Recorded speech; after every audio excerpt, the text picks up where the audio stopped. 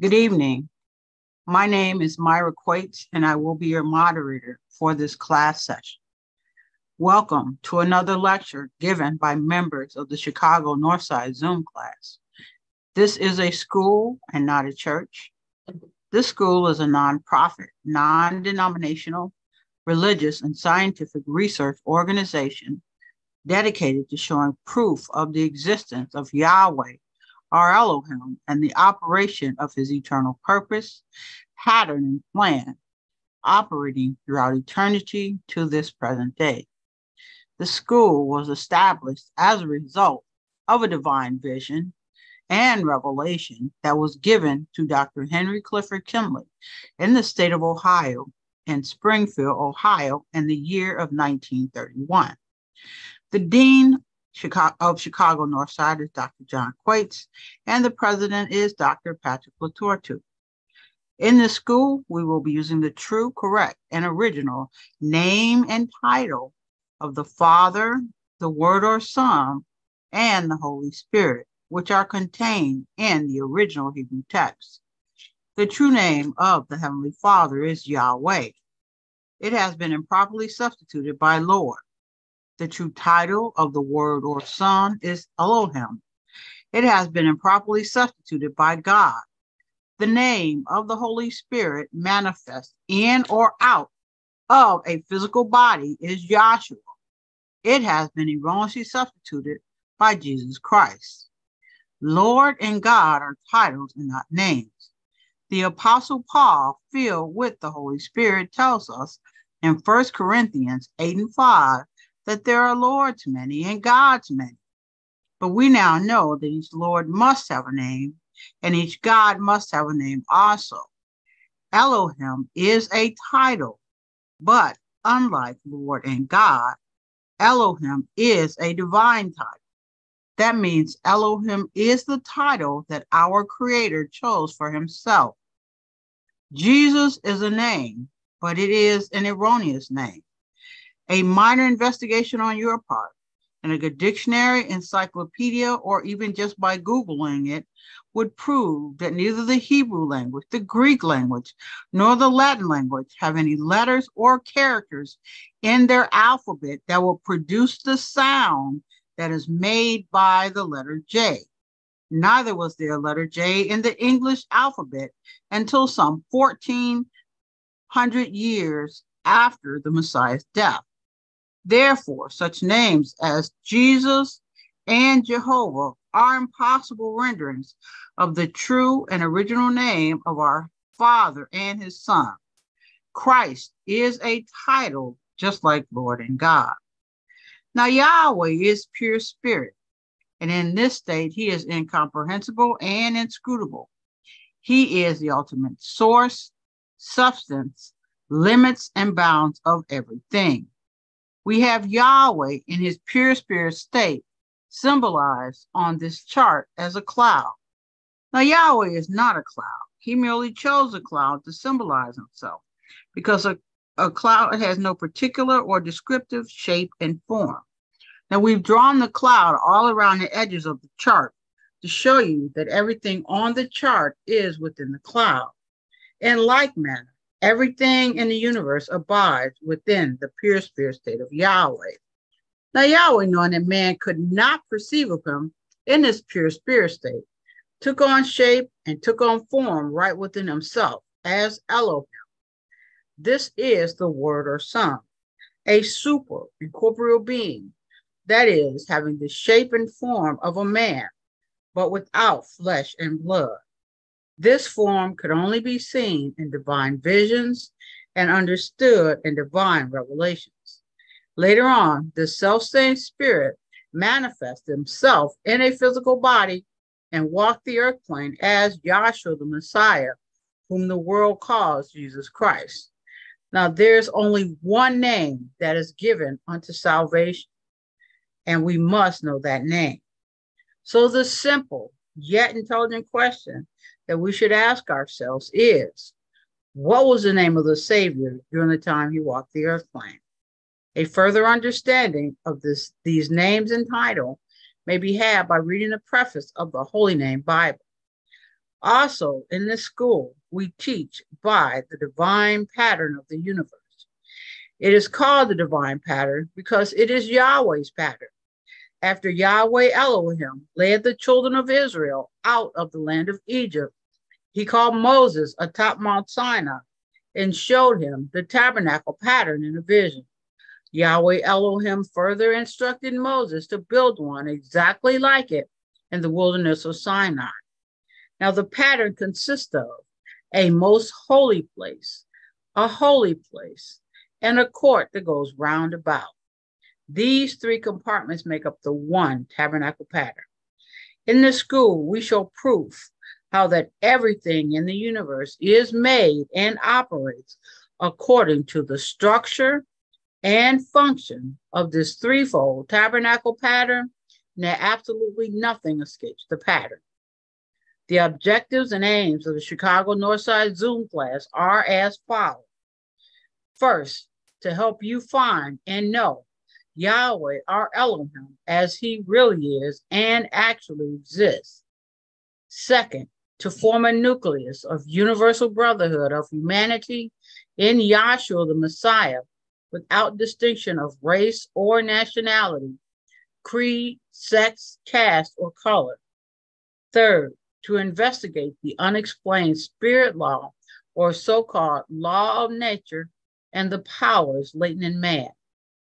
Fourth, to encourage and promote the study of the scriptures, comparative religions, psychology, philosophy, and modern practical and occult science. Fifth, to extirpate current superstition, skepticism, and ignorance.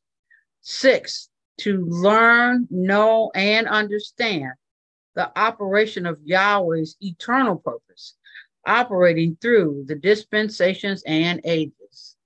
Seven is to discern and avoid being deceived by Lucifer, the serpent, the devil, the dragon, or Satan and his demons, operating the mystery of iniquity on earth through the dispensations of time. Eighth is to earnestly contend for the common salvation and faith, which was once delivered unto the sons or children of Yahweh. Ninth is to make it known that Yahweh ordained from the beginning that there is no other name given among men whereby man can and must be saved, saving in the name of Yahshua the Messiah. And 10th is to inherit eternal life now in the kingdom of Yahshua the Messiah with the hope of immortal, eternal glorification in the new earth state. Our watchword is peace, and our slogan is to speak the truth. Today's scripture lesson is Daniel, the 3rd chapter, and that will be read by Dr. May Cohen, and our prayer will be given by Dr. Cheryl Higgins. So we can have our prayer.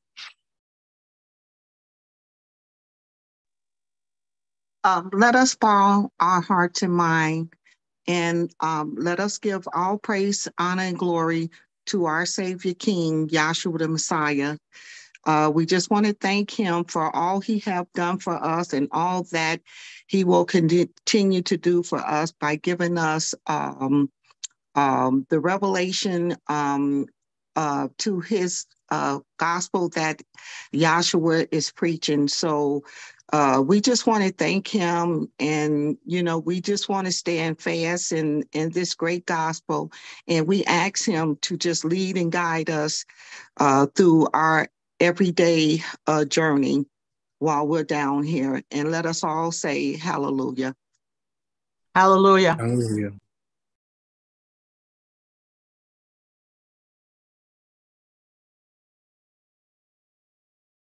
Okay, the scripture lesson is Daniel, the 3rd chapter, and I'm going to be reading from the online King James Version of the Bible.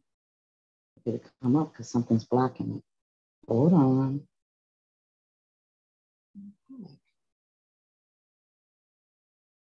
Well, I can't move this thing out the way.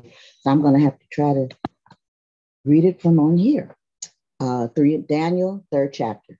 Nebuchadnezzar, the king, made an image of gold whose height was 60 cubits and the breadth thereof 6 cubits. He set it up in the plain of Dura in the province of Babylon. Then Nebuchadnezzar the king sent to gather together the princes, the governors, and the captains, the judges, the treasurers, the counselors, the sheriffs, and all the rulers of the provinces to come to the dedication of the image which Nebuchadnezzar the king had set up. Then the princes, the governors and captains, the judges, the treasurers, the counselors, the sheriffs, and all the rulers of the provinces were gathered together unto the dedication of the image that Nebuchadnezzar the king had set up. And they stood before the image that Nebuchadnezzar had set up. Then an herald cried aloud, to you it is commanded, O people, nations, and languages, that at what time ye hear the sound of the cornet, the flute, the harp, the sackbut, the psaltery, the dulcimer, and all kinds of music, ye fall down and worship the golden image that Nebuchadnezzar the king has set up. And whosoever falleth not down and worship shall the same hour be cast into the midst of a burning fiery furnace. Therefore, at that time, when all the people heard the sound of the cornet, flute, harp, sackbut, psaltery, and all kinds of music, all the people, the nations, and the languages fell down and worshiped the golden image that Nebuchadnezzar the king had set up. Wherefore, at that time, certain Chaldeans came near and accused the Jews. They spake and said to the king Nebuchadnezzar, O king, live forever. Thou, O king, hast made a decree that every man that shall hear the sound of the cornet, the flute, the harp, the sackbut, the psaltery, and dulcimer, and all kinds of music shall fall down and worship the golden image. And whosoever falleth not down and worship, that he should be cast into the midst of a burning fiery furnace.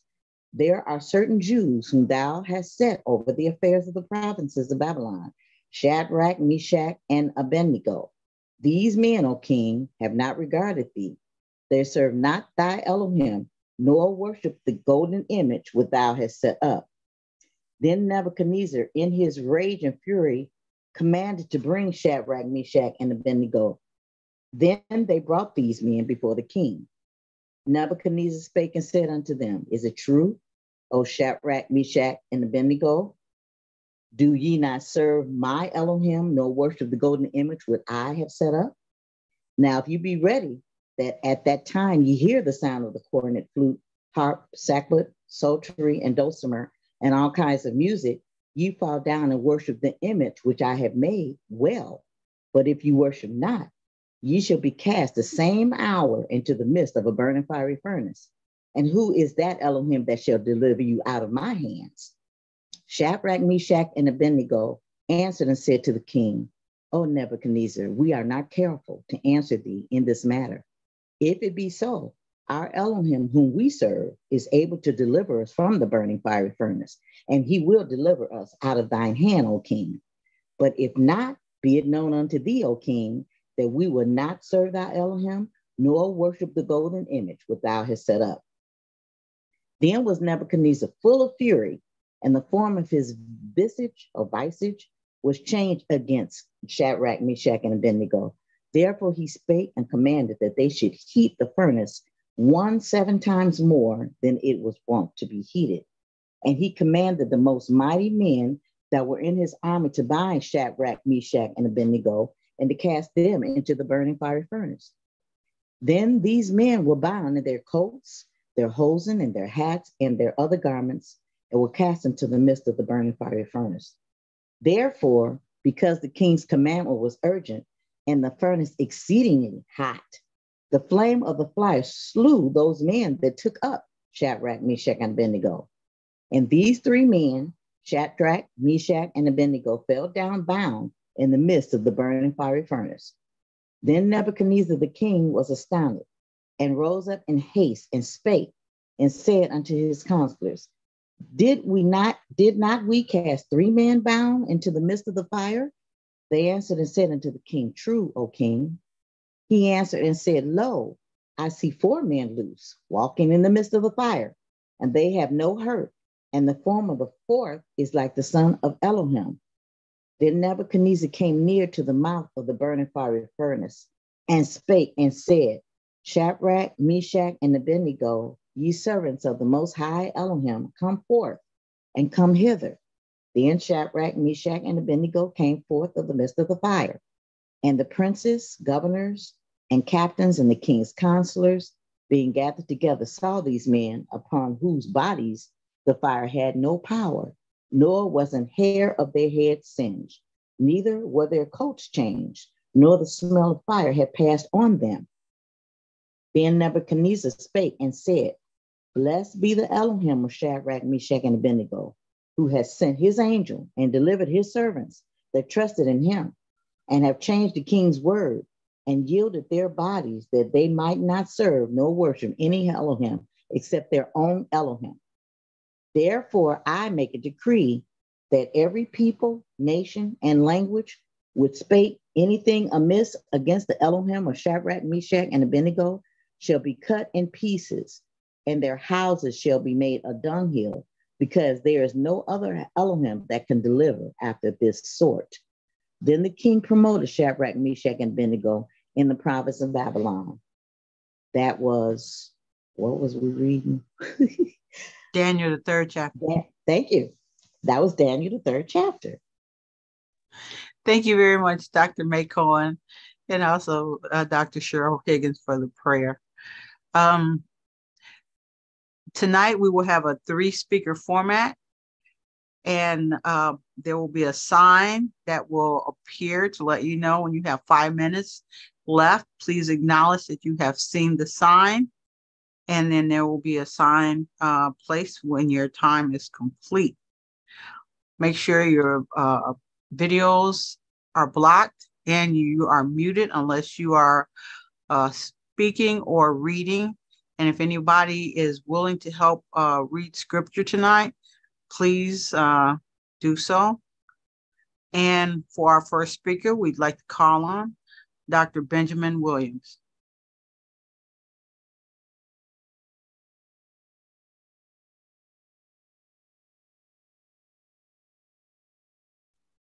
Good evening to everyone.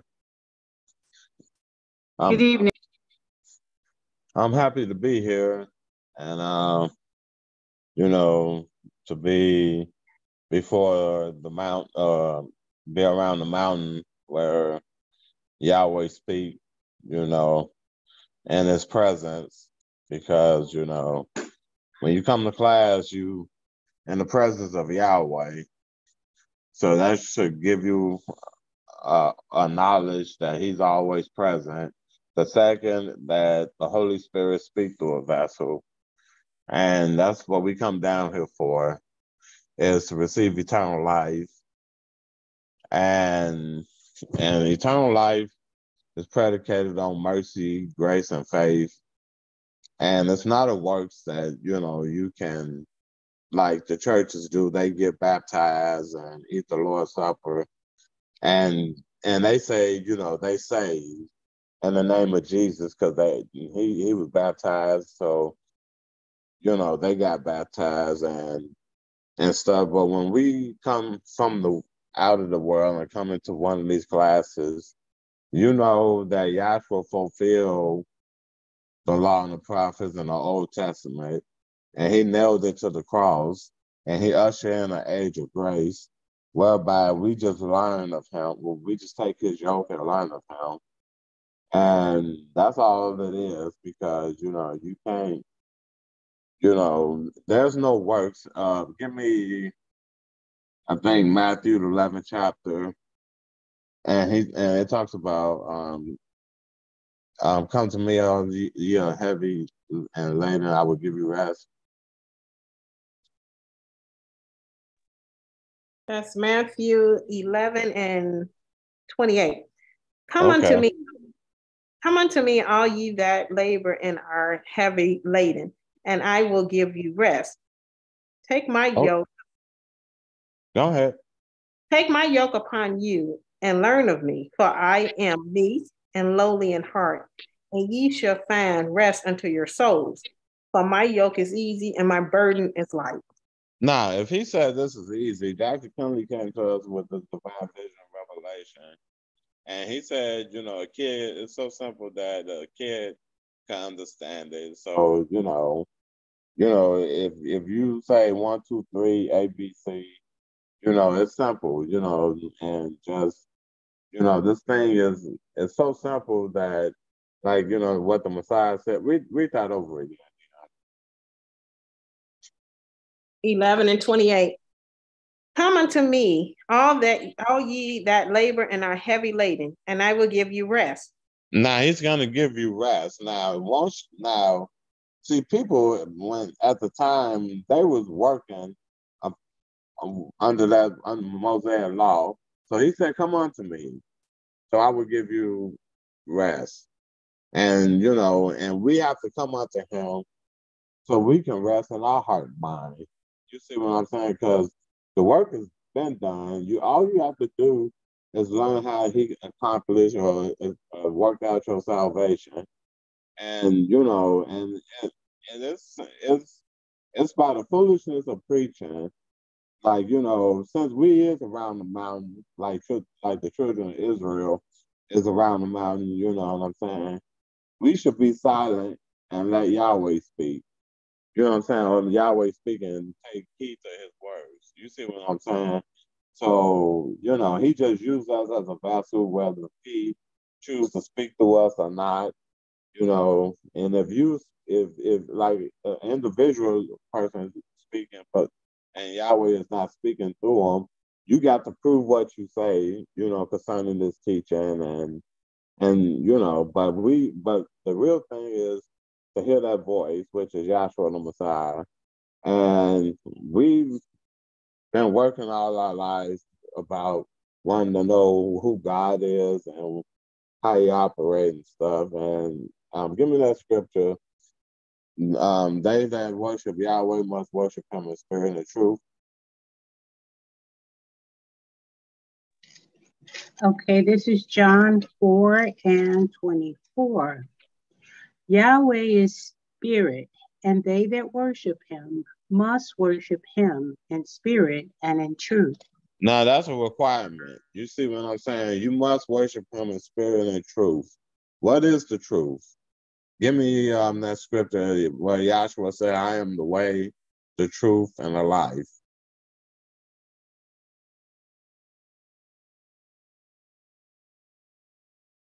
If you could find it.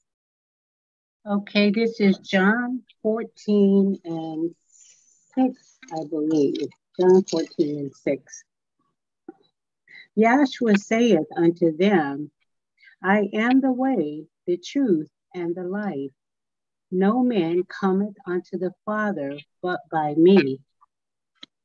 Okay, now, if he be the way, if he be the truth and the life, that's what you do. You basically believe in this truth and you worship him in spirit and truth. And you take his yoke and you learn of him. You learn about Yahshua the Messiah. And we know who Yahshua the Messiah is. That's Yahweh Elohim in the form of Yahshua the Messiah. So now you learn about Yahshua the Messiah and Yahweh Elohim when you take the yoke. And that's what the first aim is all about, is to help you find and know Yahweh our Elohim as he really is and actually exists. And that's what the gospel is. We know the gospel is the death, burial, resurrection of Yahshua the Messiah. But at the same time, you see Yahshua on this chart. He is the death. He went through a death, the burial, and he raised the third day, according to the scriptures. Now, Yahshua is the gospel. Yahweh is the gospel. The death, burial, resurrection points out the mysteries of Yahweh's purpose when the gospel is preached, and that's what we come down here for. And it's to know the mysteries of Yahweh according to the purpose of Yahweh and the gospel being preached. And once you receive this gospel, me personally, I grew up in class, but I didn't really become acquainted or affiliated with it until I was maybe 14 or 15, and that's what I've been in class ever since. Like on my own, just coming to class and stuff. You know what I'm saying? And and throughout the years, I kind of see people, you know, stayed in class, and people came and left, and some people died staying in class, and some people switched the doctrine from the gospel of Yahshua the Messiah to erroneous doctrine. And, it's just something that, I'm just thankful that Yahshua keeps me coming to class. And I understand that once you're around this mountain, you're supposed to hear Yahshua speak. And, and that's our job. We supposed to tarry here in class and receive power on high, just like, he told his uh, disciples to go and to Jerusalem. I think it was Jerusalem, and he told them to wait there and receive and wait for power on high. So when they receive the gift of the Holy Spirit, you see what I'm saying? It's something that Yahshua gave to them. They didn't work upon it. They didn't do anything to deserve it or all that stuff. So, and like the upper room that they was in, that's like class. That's like class today. We just waiting to receive power from on high. So don't give up on class because you can be sealed in class. If you leave class, that's like is that's like a death sentence. You see what I'm saying? Dr. Kennedy, like he said, if you don't come back to class no more, just go to hell and stuff like that. And we don't, people like, people that came to class and then come back and stuff like that, it's just hard but we have to ask for patience and strength and endurance. You see what I'm saying? And it's simple, just coming to class. And, when you come to class, you're supposed to just sit down on your seat and you got to know which one is speaking, whether if it's the Holy Spirit speaking or the person itself is speaking. And once you know the difference between the two, Yahshua is feeding you his words because he's that bread and he's giving you his bread, which is his word, and we just eating his words. And that's how we and how the spirit formed in us when he preaches his own gospel, prove his own purpose. He's the only one that knows the Father, and the Father knows him. You see what I'm saying? And he's giving us the witnesses. You see what I'm saying? Like, what's a witness? Like Moses, for an example, when when Yahweh said, "I surely be with you," and he gave him a sign, or a witness that, with the rod in his hand, he told him to cast it on the ground, and it turned into a snake. Now, and Moses fled, and he told Moses to go back and pick the rod up, snake, pick the snake up by the tail, and it turned back to a rod. So, these are witnesses that people, like with the land of Egypt, Israel had to take out the lamb, and and they had to pierce that lamb in the side and strike the door and put 4 points of blood on the door, and they have to roast that lamb and eat it, and that lamb has to be in now so they could go on a 3-day journey into the wilderness. And you could see the death, burial, resurrection in that because, the lamb itself pointed out to Yahshua the Messiah. And, and when that literal lamb was pierced inside, you got Yahshua, he was pierced inside. And you got the blood on the door, and you got Yahshua the Messiah, he got the blood on the cross in his body, 4 points of blood. You see what I'm saying? And it goes where the children of Israel followed the cloud out, and Joshua was in that cloud, leading and guiding the children of Israel to come out of Egypt. So you see that, the death and burial, and when Joshua was in the tomb, he was buried, and and Israel went through the waters and the Red Sea, and and they resurrected over into the wilderness, and you got Yahshua Messiah resurrected over. He was raised from the dead, and he rose with a body, a group of people, just like when Israel resurrected over there in the wilderness. That's like a body and a group of people, and it's the same correlation and the same principle. But if you see these witnesses, that's what it establishes your faith, and the witnesses make you believe. You see what I'm saying? Like, if you go to court, and you can watch these, things about, people that, was did the crime, or they didn't do the crime, but the evidence, or the witnesses, prove whether they innocent or guilty, and that's what establish a man's faith. Like, yeah, that person he didn't do that crime because we got the witness and proof that that person didn't do that, or that person did do that because we got the witness and proof, and that settles the whole thing. So people believe it. You see what I'm saying? And that's just how it is. Just like when Yahshua provide this gospel to us, you see what I'm saying? He give, like, okay, give me a scripture. It's a faith come by hearing, and hearing of the word of Yahweh.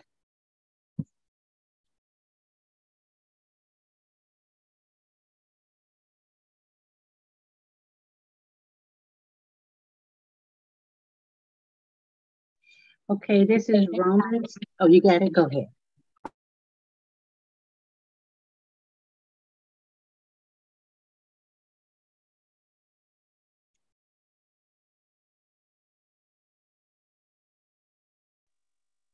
Okay, Romans 10, 17. You're an echo. I don't know if something going on with my phone, but Romans 10, 10 and 17. Is it, can I start at 16? You can. Okay, Romans 10, 16. But they have not all obeyed the gospel. For Isaiah saith, Yahweh, who hath believed our report?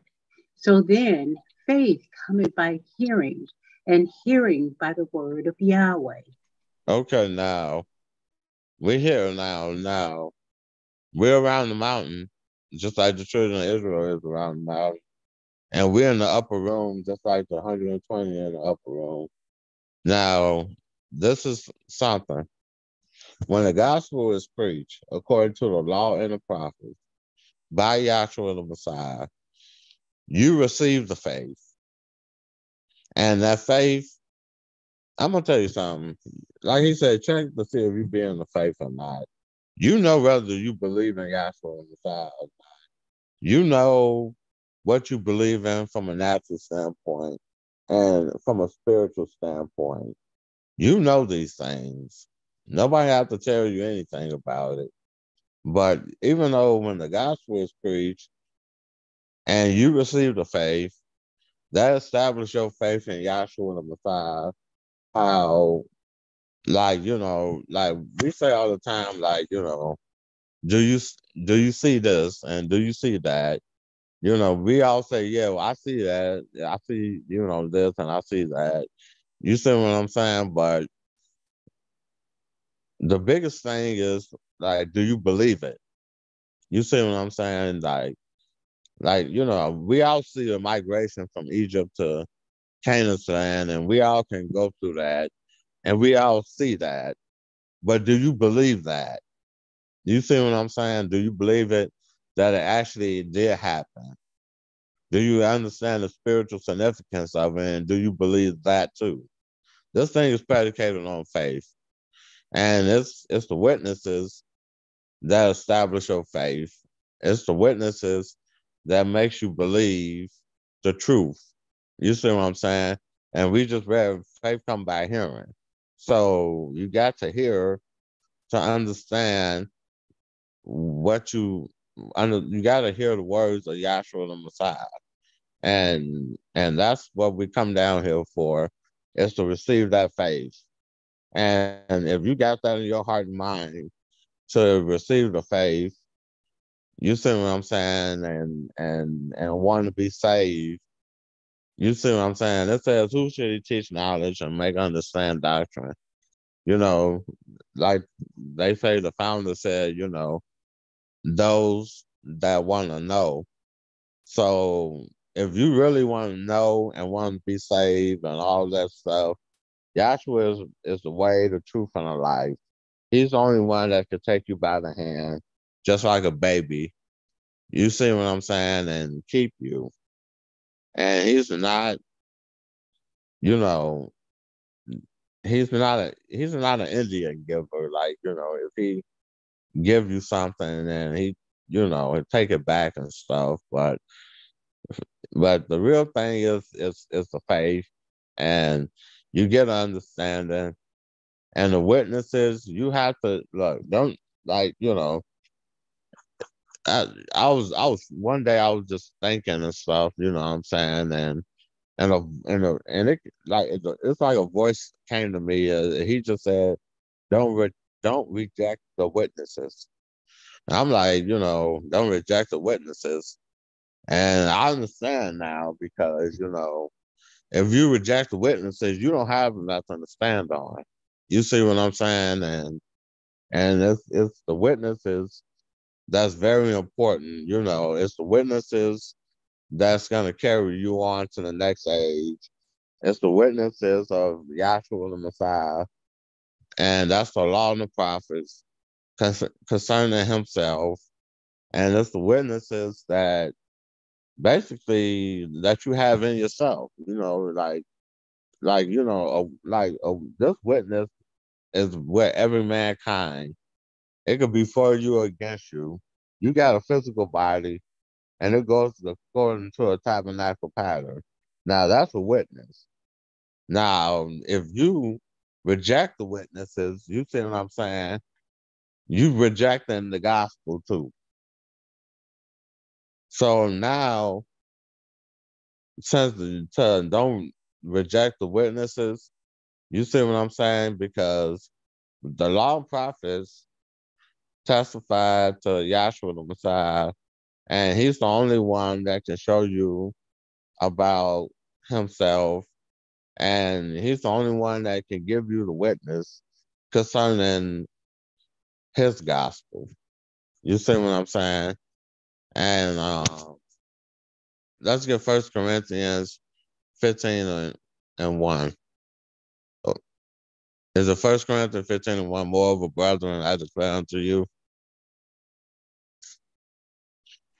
Yes, 1 Corinthians 15 and 1, out the King James Version.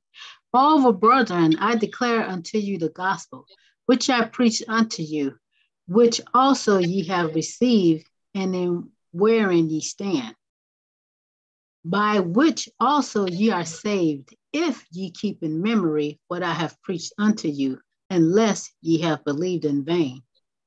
Oh, go ahead. For I delivered unto you, first of all, that which I also received, how that the Messiah died for our sins according to the scriptures, and that he was buried, and that he rose again the third day according to the scriptures. Now, okay, thanks a lot. Mm-hmm. Now, like I said, it goes back to the witnesses. Your body is a witness. This creation is a witness. The law and the prophets is a witness. And like I said, like that voice told me in the back of my mind, don't reject the witnesses. And believe me, it establishes your faith. And that's the point. If we reject these witnesses, you see what I'm saying? We could get in trouble big time. And that's why, it's very important to obey.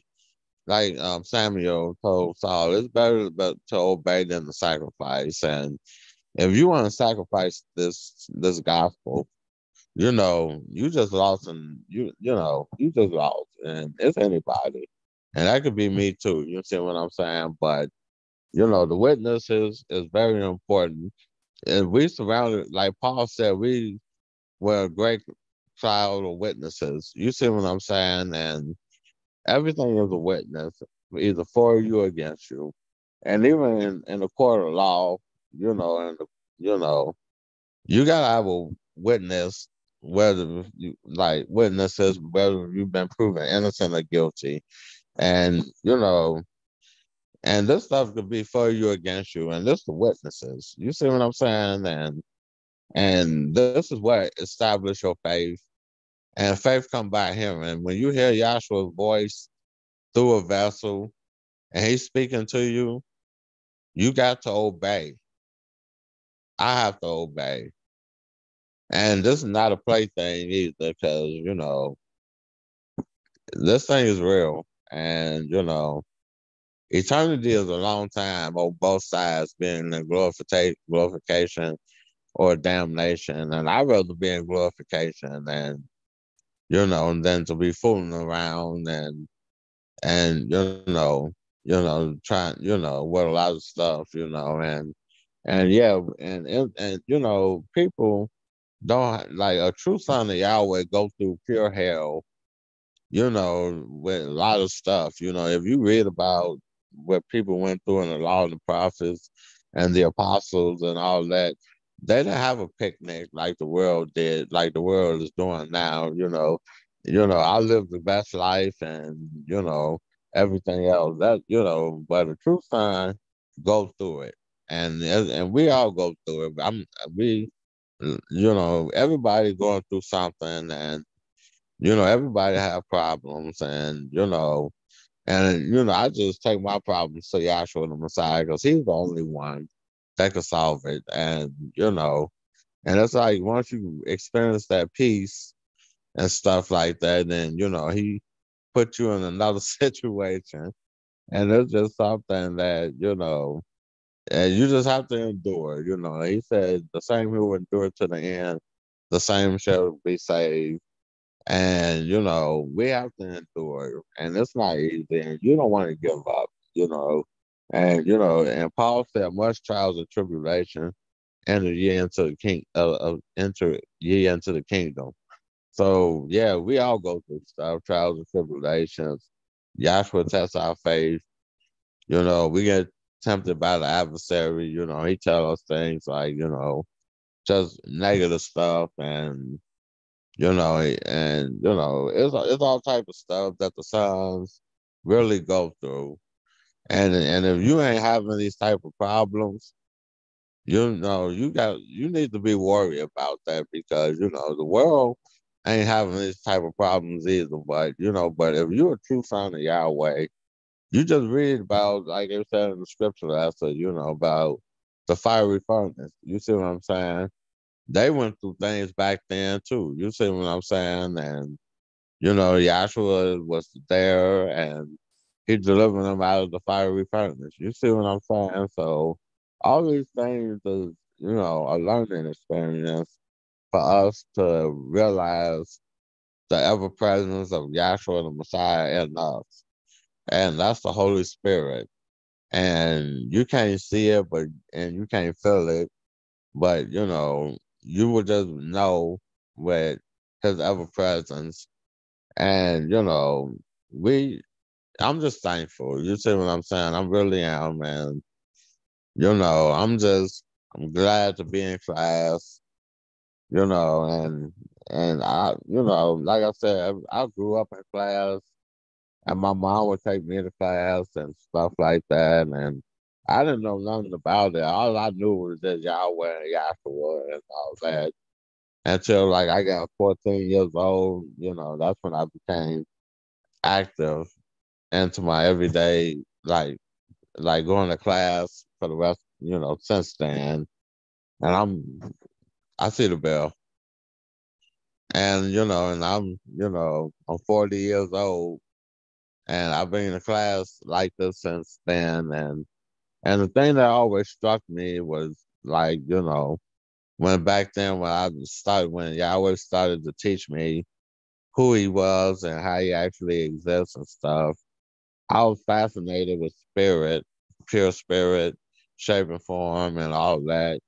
Two covenants, ages and dispensation, correlations, the tabernacle, and things like that. A lot of things I let slip over the years, but even then, Yahshua could bring it back to your remembrance, and it's a beautiful feeling to know that you in the presence of Yahweh when you're in class, and He's here, and the Holy Spirit speaks through a vessel, and you got to know which one is speaking. You see what I'm saying? Like He told Israel to clean up and gather around the mouth so He could speak. So now we're around the mountain. You see what I'm saying? And He's speaking, and just like the people, 120 in the upper room, that's like class too. So don't leave class because you can receive power from on high. And if you do leave class, and you just destined to be lost. And it's just stuff unless Yahshua will have mercy on you on your deathbed or before you this thing end.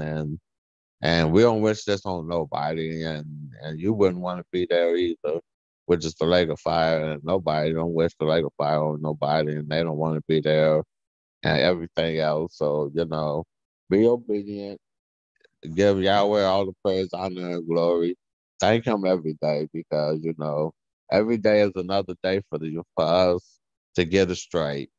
And we got books, we got transcripts, we got tapes, we got all that stuff. We got a Bible, we got pamphlets, we got SoundCloud.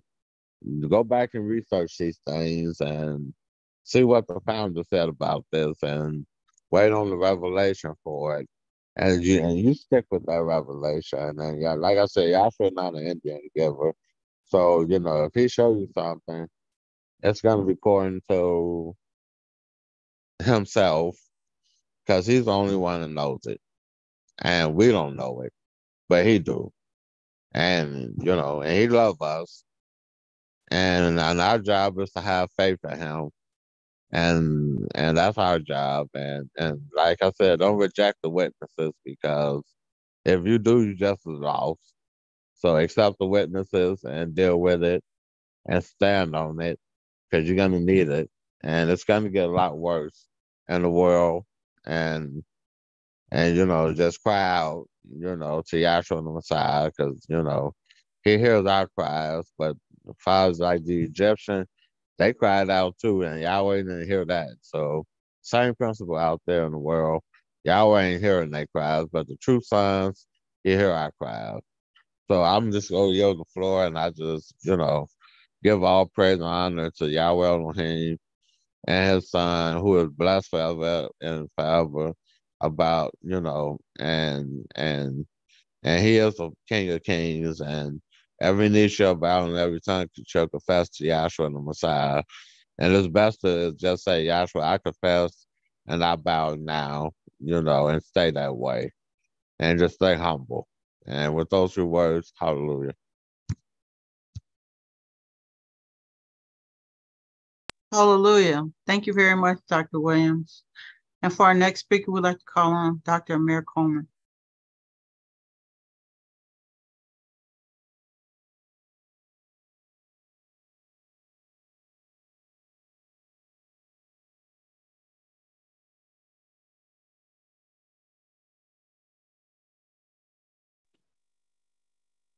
Good evening. Can you hear me? Yes, sir.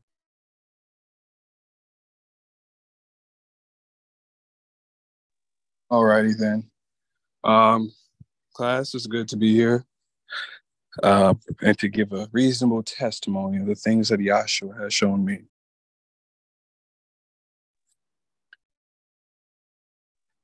Can somebody go get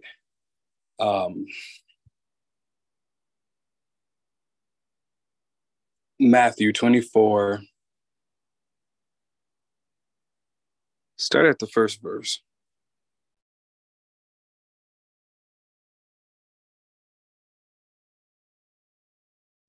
Matthew 24:1. And Yahshua went out and departed from the temple, and his disciples came with him. And his disciples came to him to show him the buildings of the temple. And Yahshua said unto them, See ye not these things? Verily I say unto you, there shall not be left here one stone upon another that shall not be torn down.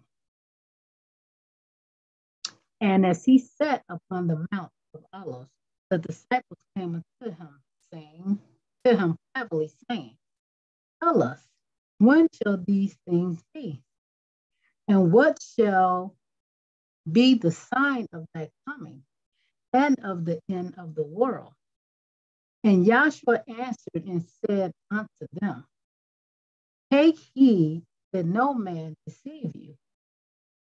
For many shall come in my name, saying, I am the Messiah, and shall deceive many, and shall hear of wars and rumors of wars. See not ye be troubled, for all things must come to pass, but the end is not yet. For nation shall rise against nation, and kingdom against kingdom. And there shall be famines and pestilence and earthquakes in divers places. All these are the beginning of sorrows. Then shall they deliver you up to be afflicted, and shall kill you, and ye shall be hated of all nations for my name's sake. For my name's sake. And then shall many be offended, and shall betray one another, and shall hate one another. And many false prophets shall rise, and shall deceive many.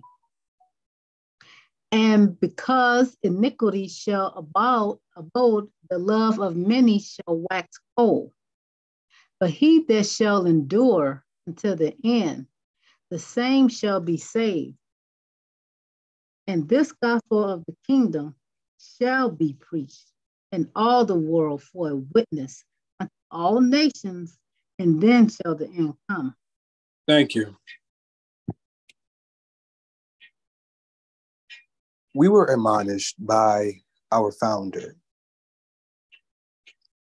Matthew, the 24th chapter, is our theme song, all the way to the end.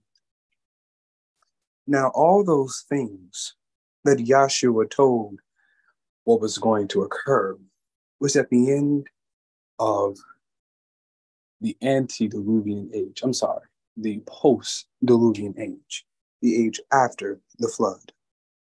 At the end of that age and the end of the 4,000 year. And he's telling his disciples these things which we are witnessing to this day.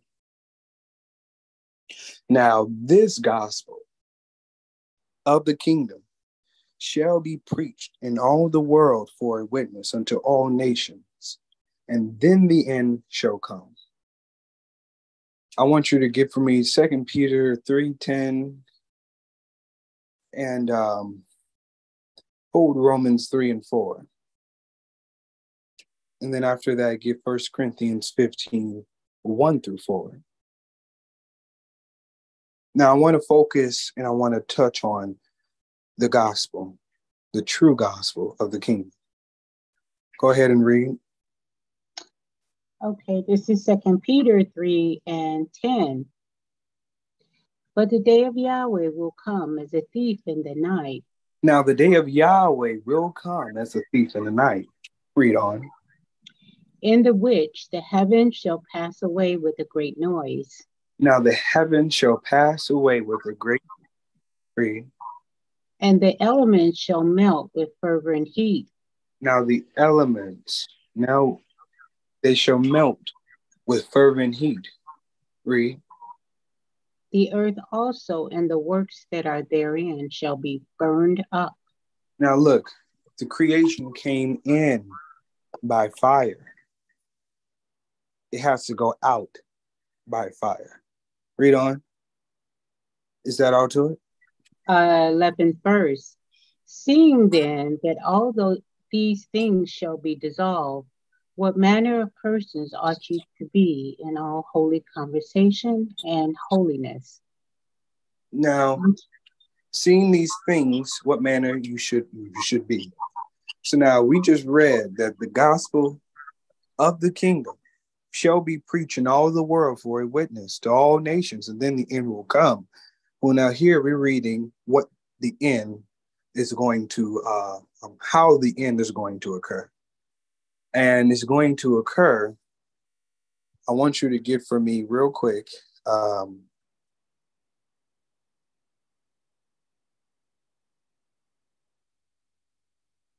1 Corinthians 15 and go to 52. Just jump over there real quick. This is 1 Corinthians 15 and 52. King James Version. In a moment, in a twinkling of an eye. Now look, this gospel of the kingdom shall be preached unto all nations. You see, for a witness unto all nations, then the end shall come. We read how that's going to be. Now, this is how subtle, or this is how quick it's going to be. In a moment, in a twinkling of an eye, read. At the last trumpet, for the trumpet shall sound, and the dead shall be raised, incorruptible, and we shall be changed. For this thank you. So, in a moment, in a twinkling of an eye. So we don't have a whole lot of time of getting ready. We should be as the children of Israel in the wilderness, in the land of Egypt during the night of the Passover. We should be ready as they were, with their shoes on their feet. You see, staff in their hand, their loins girded, and they're eating in haste because it was what? Yahweh's Passover. That's 12 and 11 of Exodus. So now, we know the true gospel has not been preached in all the world for a witness unto all nations, because the end would have already came in the souls of men throughout the creation. And to this time, either will be in glorification eternally or damnation eternally. So thus that has not come to pass. We know that the gospel, the true gospel, has not been preached in all the world for a witness. Now, Romans 3 and 4 says what? If you have that. This is Romans 3 and 4. Mm-hmm. Yahweh forbid, yea, let Elohim be true and every man a liar. So now Yahshua, finish that. I'm sorry. As it is written, that thou mightest be justified in thy sayings, and thou mightest overcome when thou art judged. Thank you.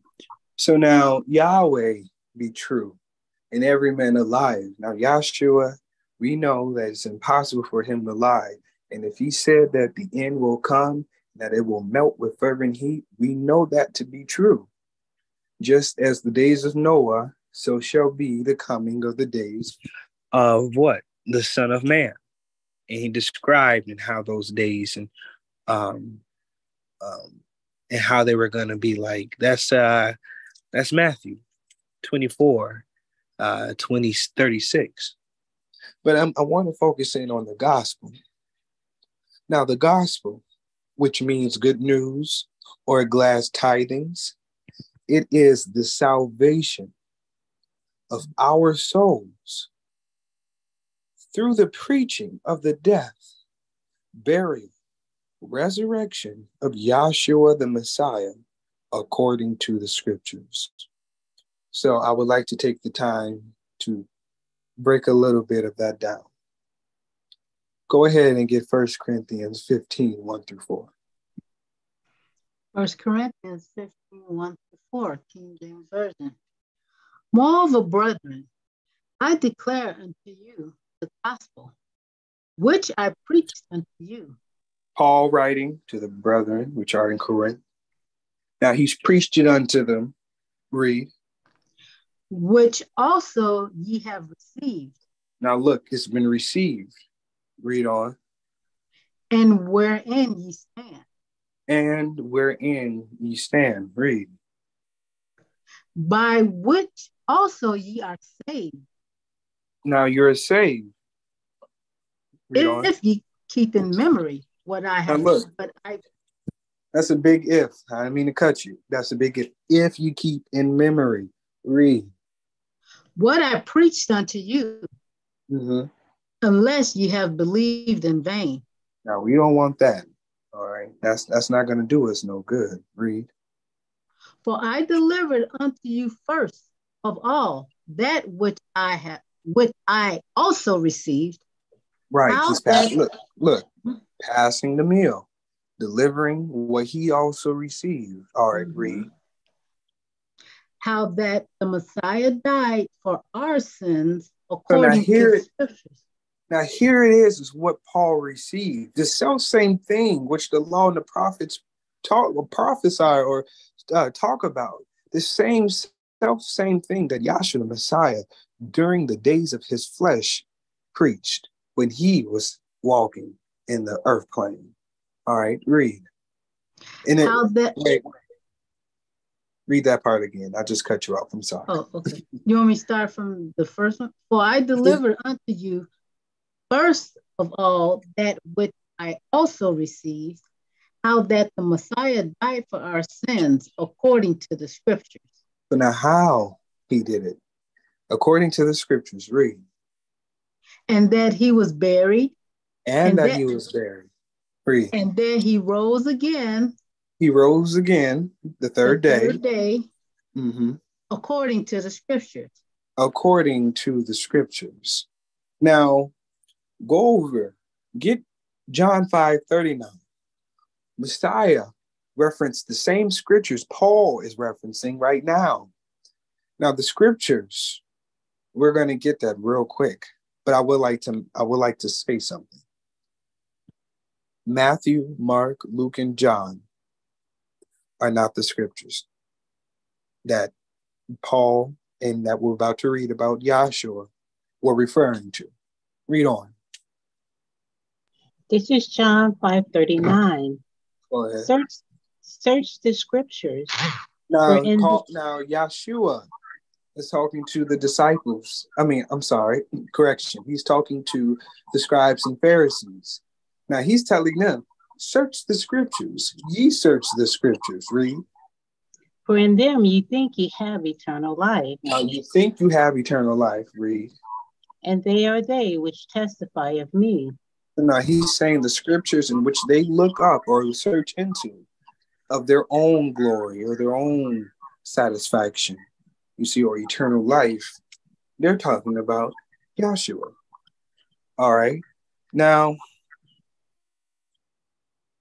that I grabbed that, I want you to know that this Matthew, Mark, Luke, and John was not during the time of the days of the Messiah. He had not told them anything to write down while he was in his ministry. In fact, what he said was, get over John 14:26. You want to get it out the book. This is John 14:26. Thank you. We want to know what we want to know what's in the book. We want to know what the Messiah said. Okay, read. But the Comforter. Now look, he says, but the Comforter. Who is the Holy Spirit. Now, who is the Holy Spirit? We just read in Matthew 24th chapter about the things that were to occur at the end of that age, which we know is being repeated and manifested at the end of this age. Now, he says the Comforter. Now, if you would have read further in Matthew 24, you would have read about the days of Noah, so shall be as the days of coming of man. But now at the end of the antediluvian age, which means before the flood, You had Noah, a man sent to warn what? The wicked, right? Of the flood. So now Noah at the end of that age was preaching of the flood to come in the building of the ark and the saving of the soul.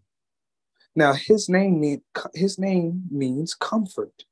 So now you have Yahshua the Messiah here at the end of the post-Diluvian age. And he's telling the disciples, but the comforter, read. Whom the Father will send in my name. Whom the Father, Yahweh, will send in my name, Yahshua. He comes in his Father's name. We would have picked that up further on in John 5:39.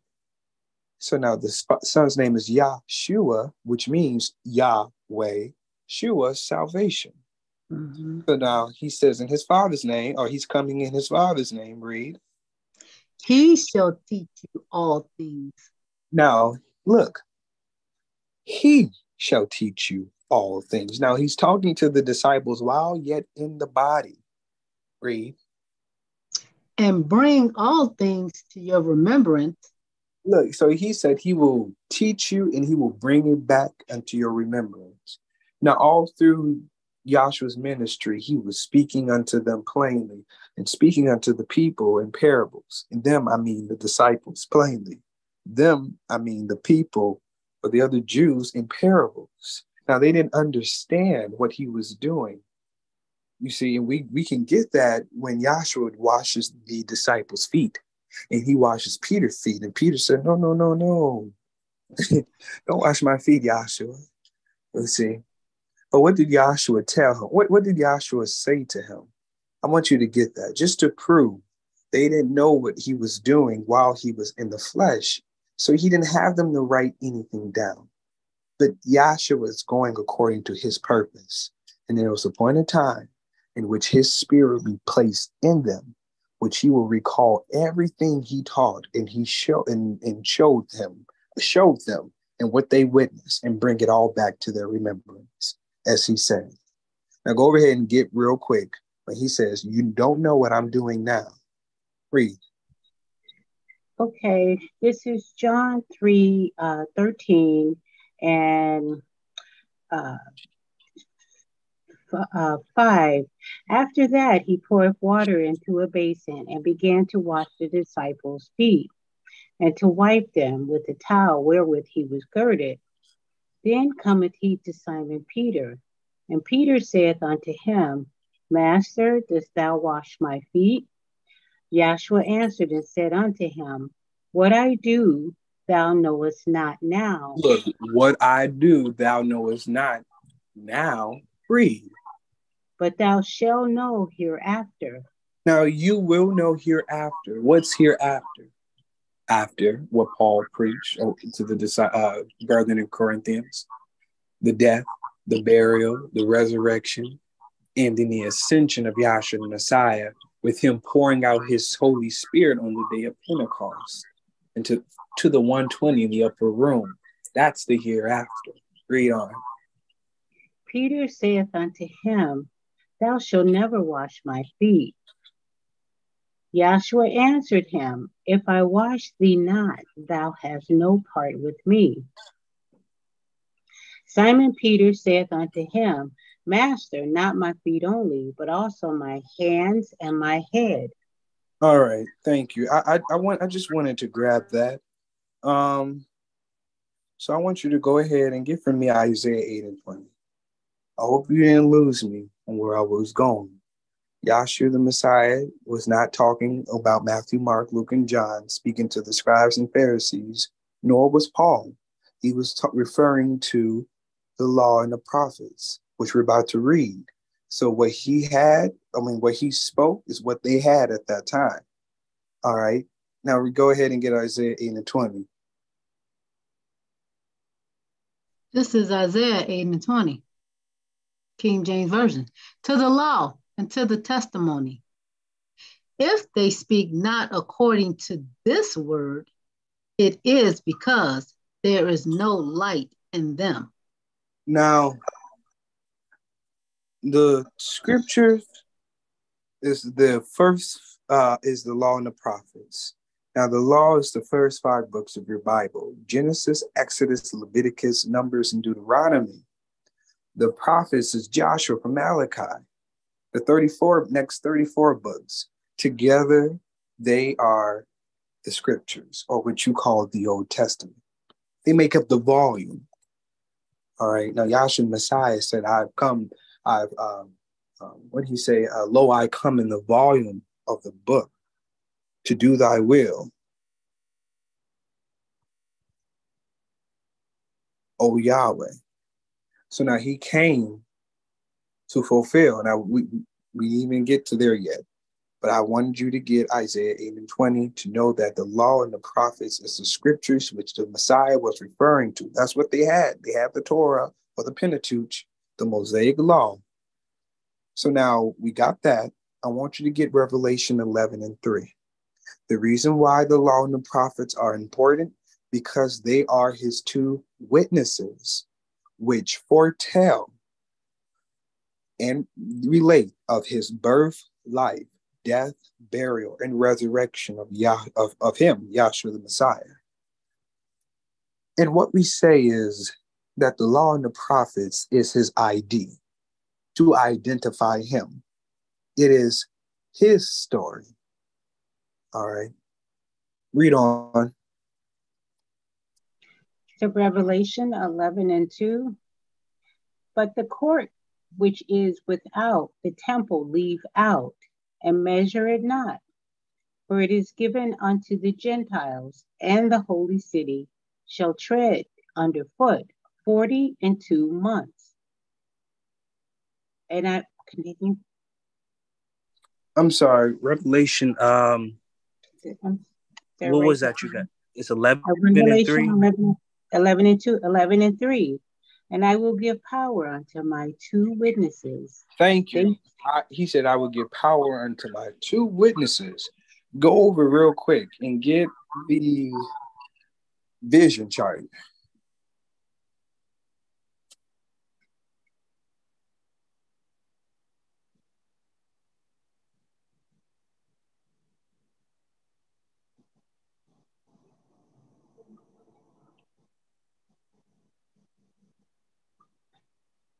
Now on this, do you have it up? I'm seeing black.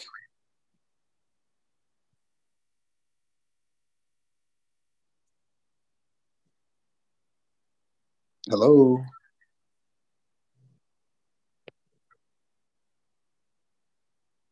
Chart that you want up? I wanted the vision, the Asher Aya chart. I'm sorry.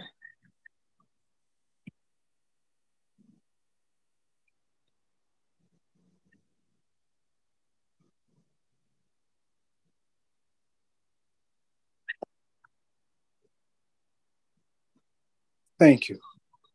Now, on the Asher Aya chart, on the side of revelation or righteousness, you have down on by the legs, or the legs of the which is showing the embodiment of the unity, Yahweh, Elohim, and Yahshua.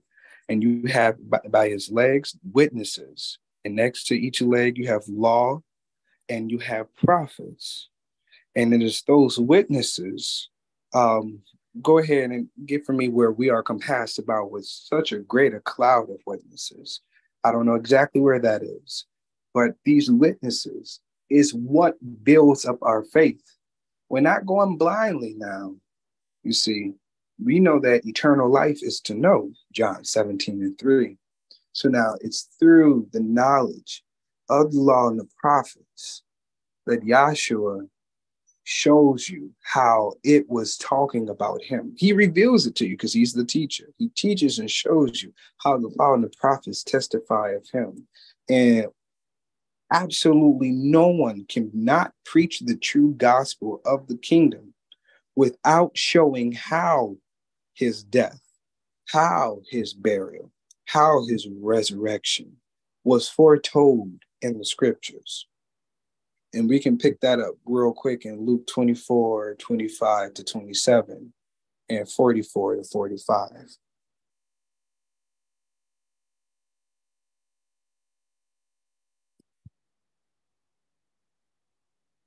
Okay, this is Hebrews 12 and 1.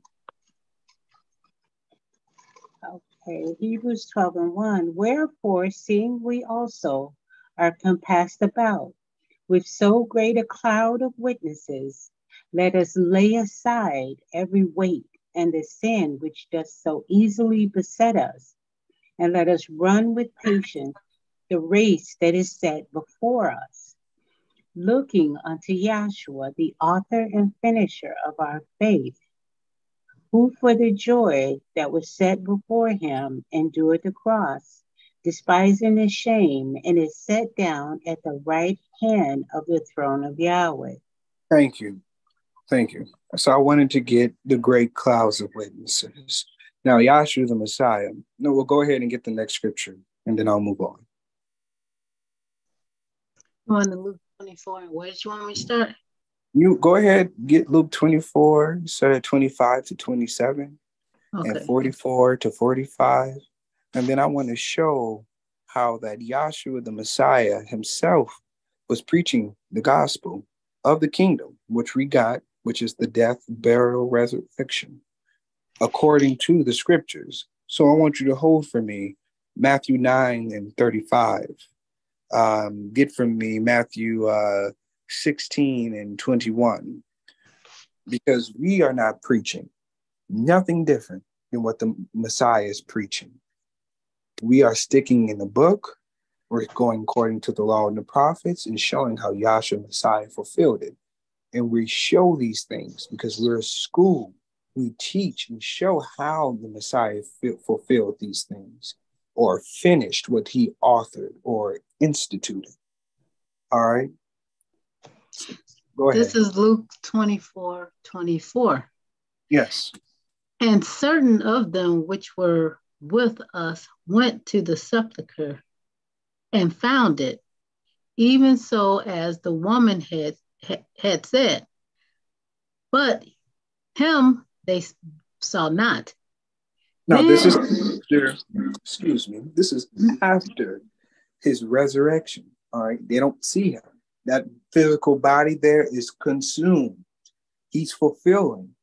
How and what is he fulfilling? The lamb back there in Egypt. Just going to touch on it real quick. In 12th chapter of Exodus, that lamb had to be consumed, what the children of Israel were required to eat as a necessitation for their deliverance. That lamb had to be consumed by the morning. Following that tabernacle pattern, which we read about later in Exodus, the 25th chapter, which Yahweh had Moses to make out there, which was shown to him in the mount, that intangible spiritual one had him to create the physical. And in that tabernacle, in the court roundabout, you have that altar. That's the first vessel you go to when you go through that gate. Something had to die, or something had to be consumed. So Yahshua the Messiah, what I'm telling you is he's following according to how he set it up, how he authored it by this pattern, which I didn't have much time to go through. But that pattern, our moderator touched on it. All right, he is the pattern and he's going according to it. So now go ahead and finish where you are. Okay, 25th verse. Right. The body, so just to bring you back, the body's gone. They don't see no physical body. It's consumed. All right, read. Okay, but they saw him not. Then he said unto them, O fools, and slow of heart to believe. Now look, they did not recognize him. He says, O fools, and slow of heart to believe. Read. All that the prophets have spoken. Look, all that the prophets have spoken. Spoken of whom? He said it, of him. Read. Ought not the Messiah to have suffered these things? Now look, read. And enter into his glory? Now look, are not I die, you see, buried or resurrect? Read on. And beginning in Moses and all the prophets, he expounded unto them in all the scriptures the things concerning himself. So now remember, we always begin at Moses. Keep the foundation the same. Leave it alone. Got to begin at Moses, because that was the setup back there in the law. Moses being the first man to know the name of the Creator. Look, Yahweh set up his own purpose. He got it under control. He knows what he's doing. So you begin at Moses. You go back where? To the law. See the 5-minute sign. All right, read on. Dropping to 44. And he said unto them, these are the words which I spake unto you while I was yet with you. Right. And all things must be fulfilled. Now look, all things must be fulfilled. Now we're getting into what the mission of Yahshua is, and this is pertaining to the gospel. Now he's talking about fulfilling. That's what he came to do. He came to fulfill. It was prophesied of them. Oh man, it's a lot. It's so much. Prophesied in the prophets about the Messiah to come, how he was going to come in, what he was going to suffer, what he was going to undergo. You see, you had Yahushua back there. You find out with Moses. Moses wrote of him. He was back there, Yahshua the Messiah. Yahushua, the Son of God, which is Yahweh will be salvation. Now he's manifesting as the Yahshua Messiah. Yahweh is salvation. So now everything is concerning him. Everything is, he's the pinnacle of the purpose of Yahweh. All those witnesses and principles was leading up to that one, Yahshua the Messiah. So now he says, read on, continue where you are. That all things must be fulfilled, which was written in the law of Moses and in the prophets and in the Psalms concerning me. So it was written. This is why you have to go to the law and the prophets. If you don't, there is no Holy Spirit or no understanding in you. And we can see that because we've been given eyes to see and ears to hear. Yahshua in us discerns and let us know who is speaking and if they truly understand what they're saying. So ain't no fooling. So now look, I have to cut it up because of time. So you have different references. In Matthew 9:35, he was going about preaching the gospel. He was healing the sick and he was healing diseases. He preached how he must undergo and suffer things in Jerusalem and things about the scribes and the priests.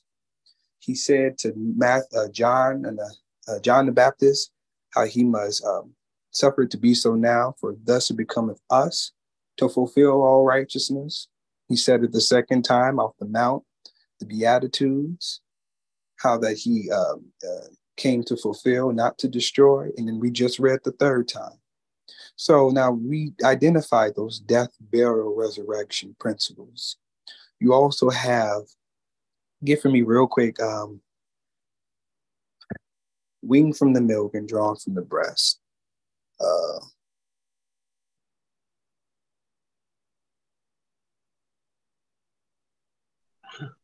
That's where is that? Or something? Maybe Proverbs. I don't Isaiah 28:9. 28, okay. Yes. This is Isaiah 28 and 9. Whom shall he teach knowledge? Now look, whom shall he teach knowledge? Now we didn't get what we call our other theme song, Isaiah 8:20, because you can't not also preach the purpose of Yahweh without going, showing Romans 1:19 and 20s, because it takes the natural to what? Understand the spiritual. So now that which may be known of Yahweh, that's what I wanted to give. He said that which may be known, Paul. Now we're reading over here, whom he shall teach. Now my time is up. Where it talks about they that are weaned from the milk and drawn from the breast. The law and the prophets is like those breasts. It gives milk. It gives sustenance unto the babe so we can what? Grow and nourish in him. So I hope you got something out of that. It was just a lovely refresher. If it's your first time, please come back and listen and join us again. We have more to share. Hallelujah, brother. Thank you very much, Dr. Coleman. And for our last speaker, we'd like to call on Dr. Patrick LaTorta. Okay, I would like to yield the floor at this time. Thank you. Our next speaker will be Dr. Casey Jones.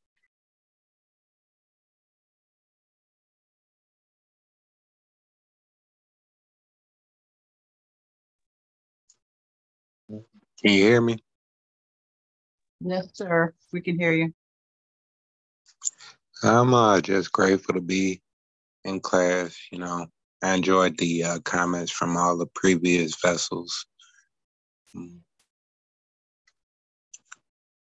And yeah, I am just grateful to really have any testimony, any to say of Yahweh Elohim and his son Yahshua the Messiah.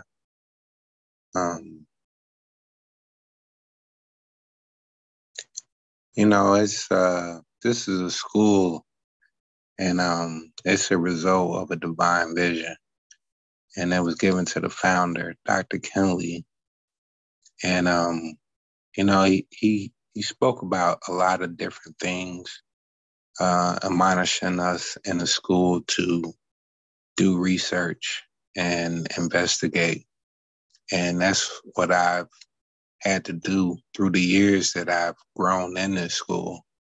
But the reality is that Yahshua the Messiah must introduce himself to you in your own personal life. You know, and that comes with trials and tribulations, as was said before. You know, it's just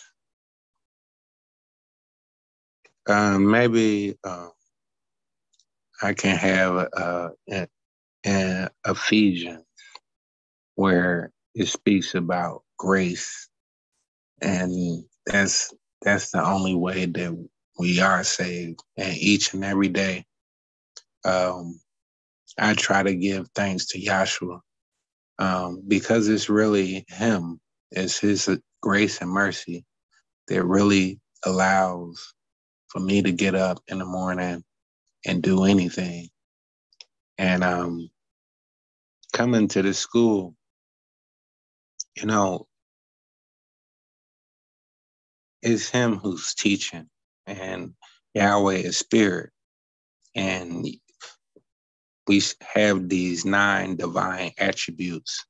He's depicted on his chart as a cloud, but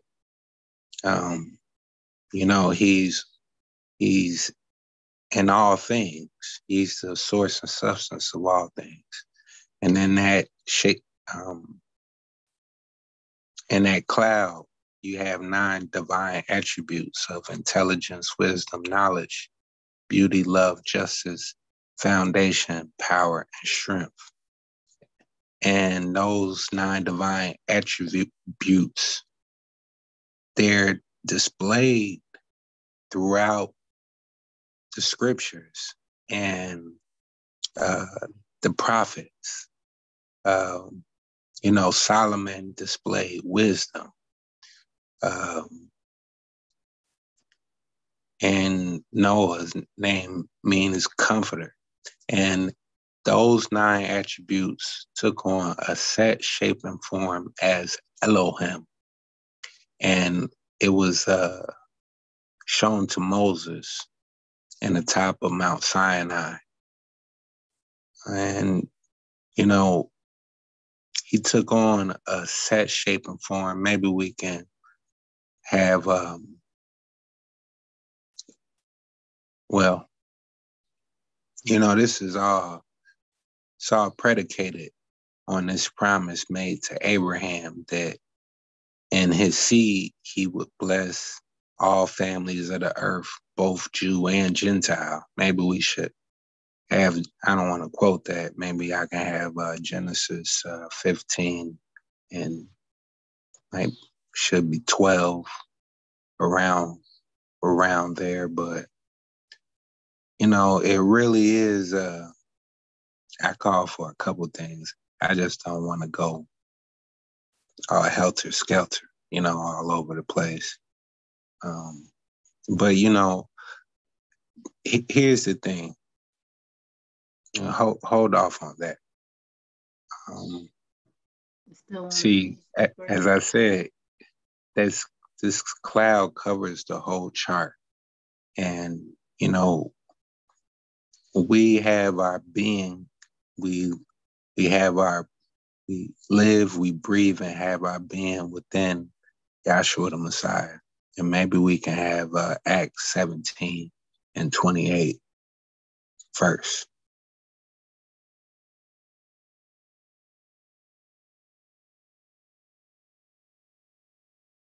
Okay, this is Acts 17 and 28. Okay, excuse me, Acts 17 and 28. For in him we live and move and have our being, as certain also of your own poets have said. We are also his offspring. That's right. Continue on. 29th verse. For as much then as we are the offspring of Yahweh, we ought not to think that supernal nature is like unto gold or silver or stone, graven by art and man's device. And the times of this ignorance Yahweh winked at, but now commandeth all men everywhere to repent, because he hath appointed a day in which he will judge the world in righteousness by that man whom he hath ordained, whereof he hath given assurance unto all men, in that he raised him from the dead. Continue. And that's right. And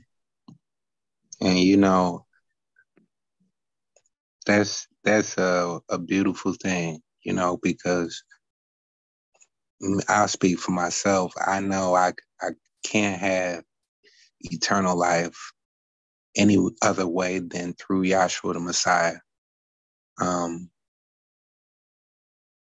It's just no way around it. Actually, the scriptures will prove that.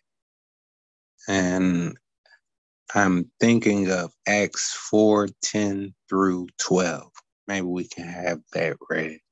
Because there's a lot of chaos going on in the world, and as the previous speakers was referring to, learning of Yahshua and taking up his yoke and allowing him to teach you, because he is the comforter and he's going to give you peace.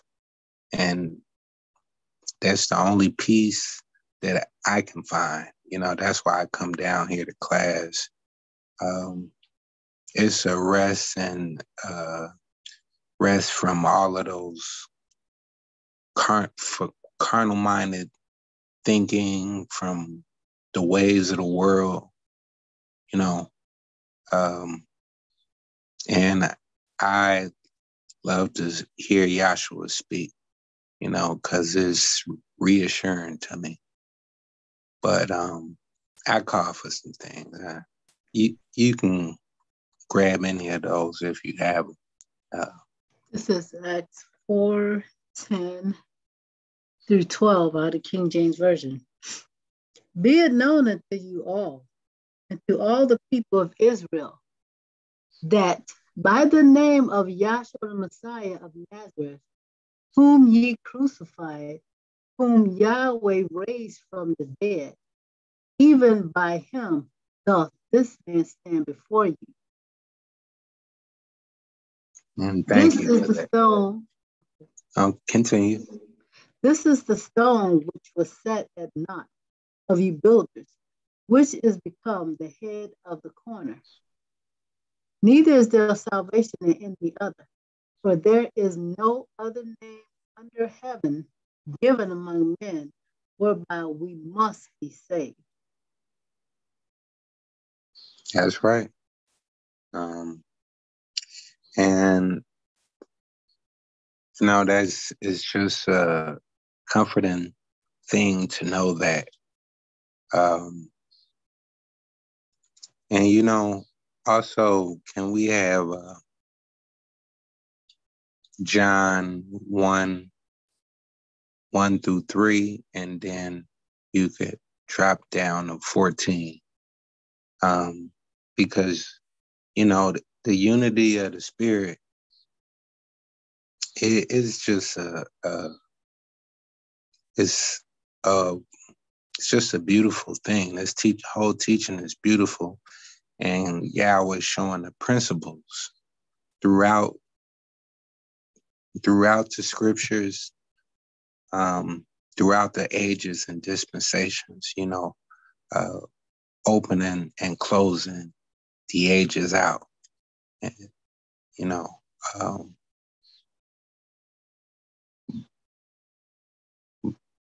but we're His offspring.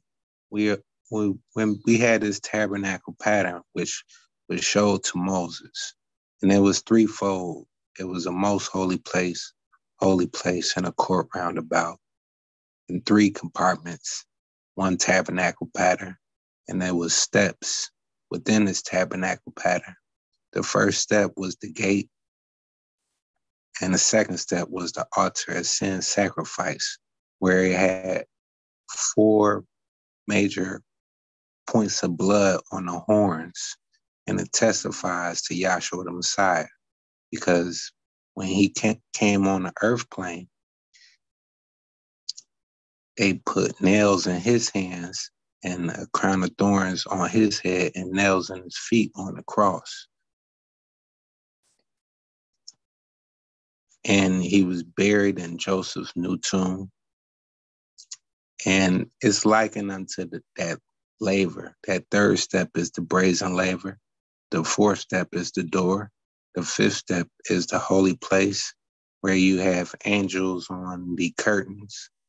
And in this holy place, you have a 7-branch golden candlestick, which kept light throughout this tabernacle.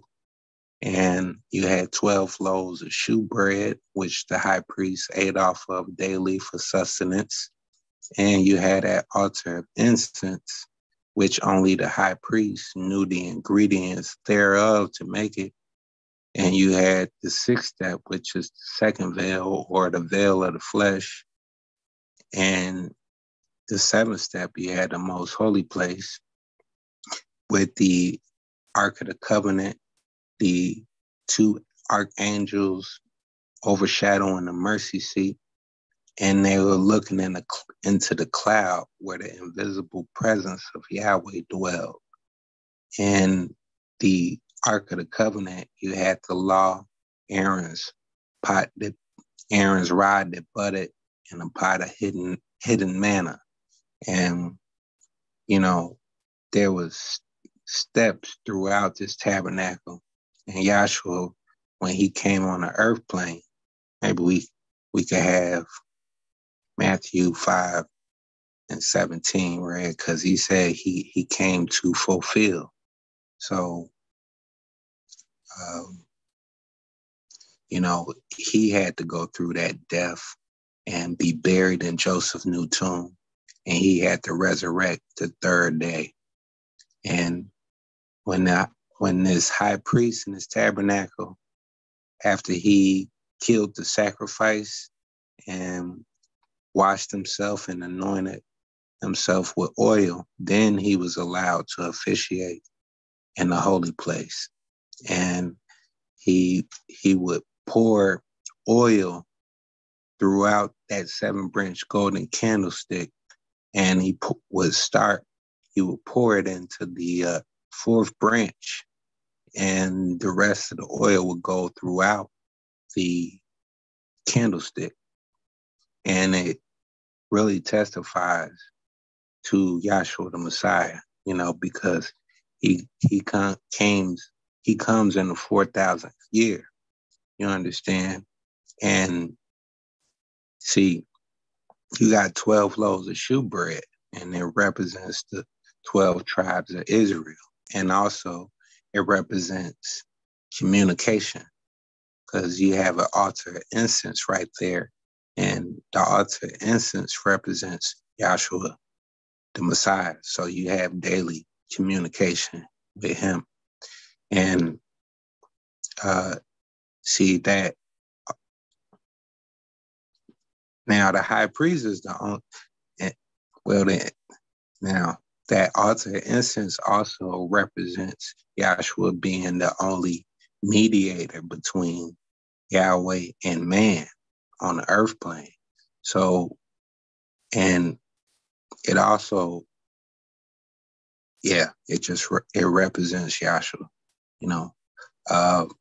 The seventh step is the most holy place.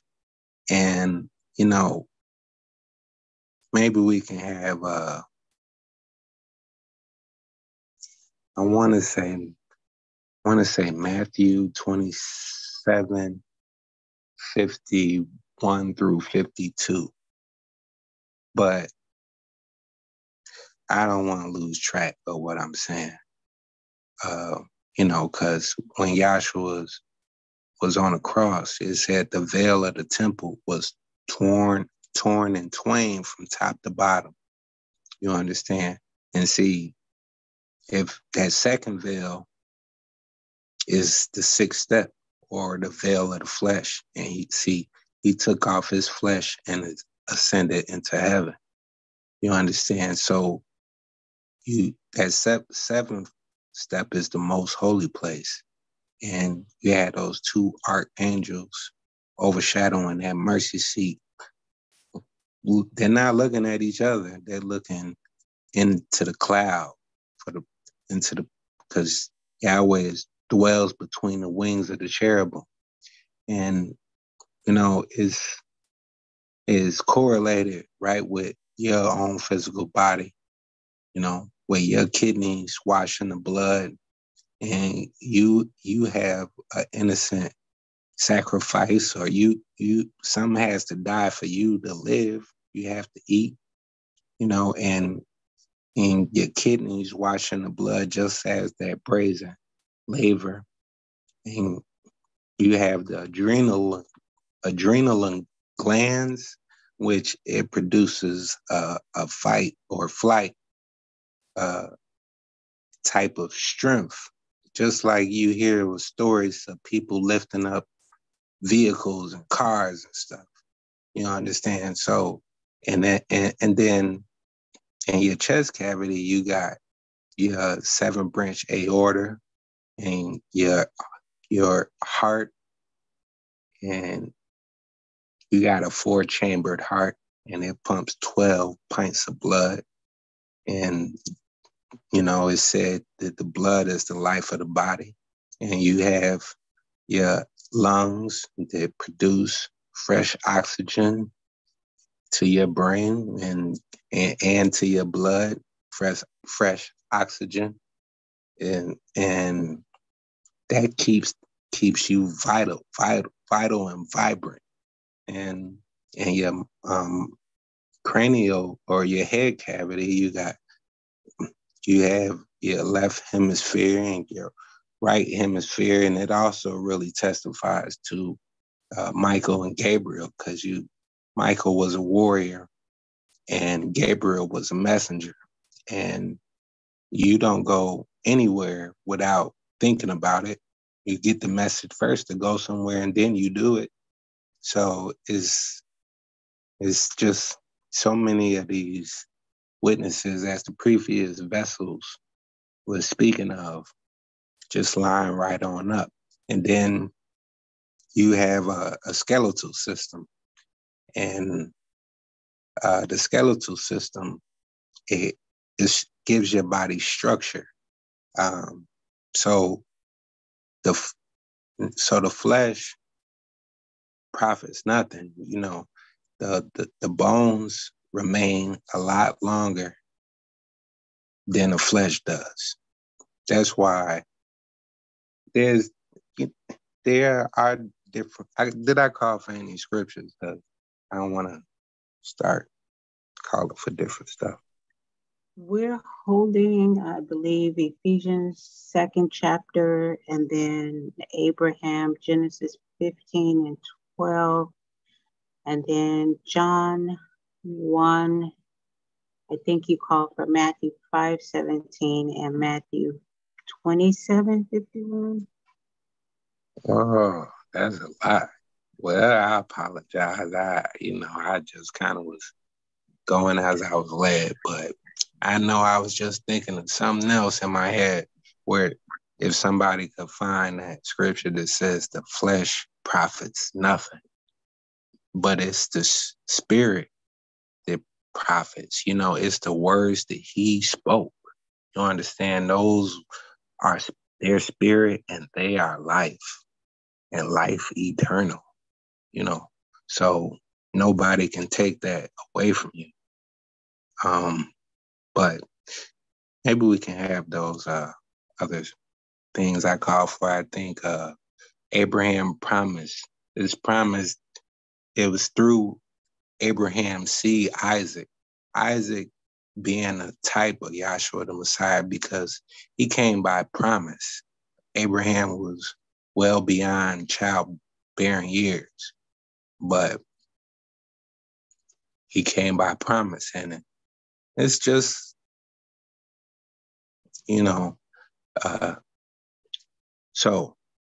but all families of the earth will be blessed in his son being Yahshua the Messiah, who is going to bless both Jew and Gentile and who already has. So there's no schism within the body. But can we have those scriptures? This is Genesis 15 and Genesis? Yes, ma'am. Thank you. Okay. Genesis 15 and 12.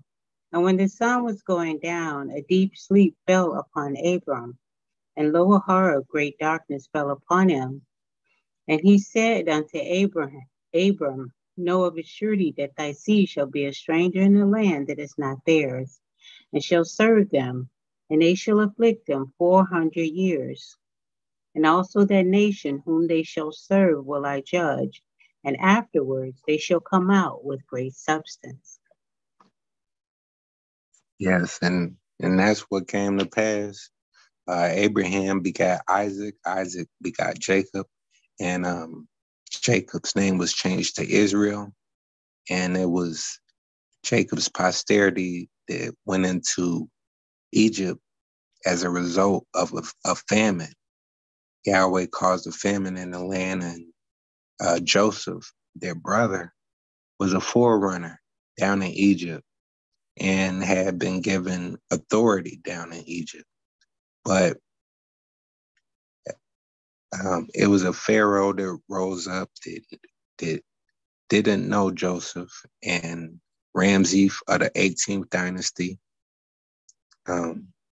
He put heavy burdens and heavy labor and had the children of Israel in slavery, in bondage, and building his treasure cities. And Moses is born under a death decree because Pharaoh, he feared that the children of Israel, they were multiplying so rapidly that they would join with other nations and overtake him.